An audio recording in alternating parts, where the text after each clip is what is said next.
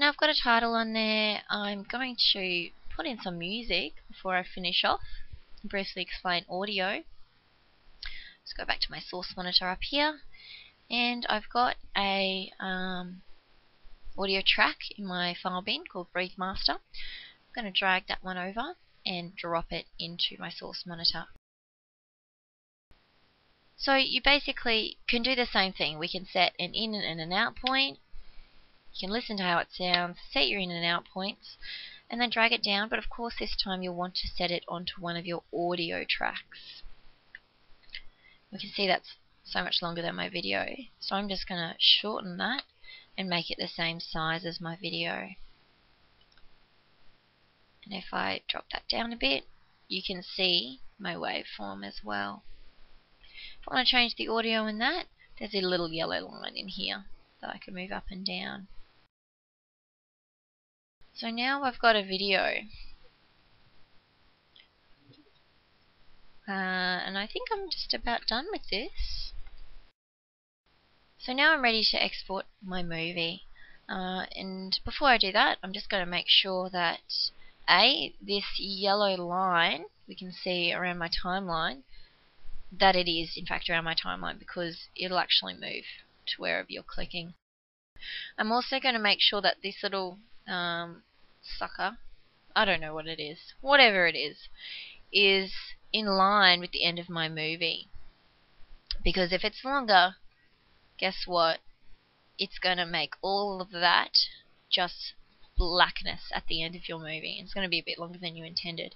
So make sure that is at the same point. And I'm also going to make sure I haven't left any other clips or anything way down here.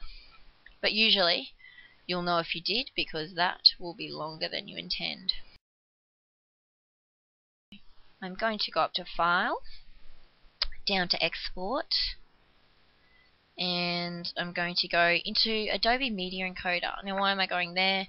Because if I just go up here to Movie, Premiere Pro is just going to export an AVI file for me. And while that's very, very good quality, we generally don't submit assignments in AVI. We generally do them in WMV. So Adobe Media Encoder just lets you pick all of those settings that you want. Here's your encoder. You can see your video in here. Here's your source. This is what your output will look like should you use these settings. So we've got format up here, and we can see all the different types of format you can choose, whether you want real media, whether you want an MP4, all different types of formats. We want Windows Media for most of the stuff in the SJC. We want the entire sequence. Our preset is generally always PAL widescreen source to download. Why? Because we use a PAL format in Australia, and widescreen is the format we've been working in, and 1024 is the highest quality we've got available here. So I'm going to make sure that's PAL widescreen source to download, and that is generally all you need to worry about. We can see our estimated file size down here, 3.98 megabytes, and we can compare our source and our output files and check the quality. Slight decrease in quality between the source and the output. That is because we're working in a high quality and we're going down to a slightly lower quality in Windows Media. Alright, so if you're ready to export, you simply hit OK.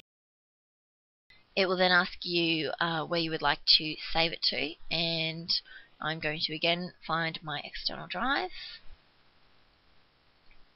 I'm going to also create a new folder and call it Output. That's a really good way to keep track of all the exported movies you do. And maybe I'll call that Steph Assignment 1. And save. And now it will render. And this can take a very long time, depending on how long your movie is. And I'm probably going to just speed this up for the sake of the video tutorial. So now if I have a look in my folder that I've been saving to, output, and that is it. Of course, that is a very, very, very basic version of an Introduction to Premiere Pro course, and I recommend that if you'd like to know more, you sign up to a Maps Hour session, because there's really no substitute for it and you learn a heck of a lot more. So thank you, and have a good day.